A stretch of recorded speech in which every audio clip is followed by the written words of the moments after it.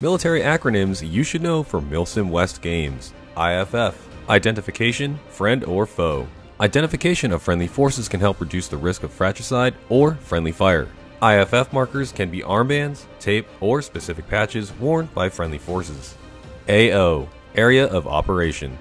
In Milsim Airsoft terms, this is the area in which play is allowed. Any area outside of it is out of bounds. LPOP. Listening post, outpost. LPOPs are normally set up in an area of tactical advantage. This could be a hill or tall building.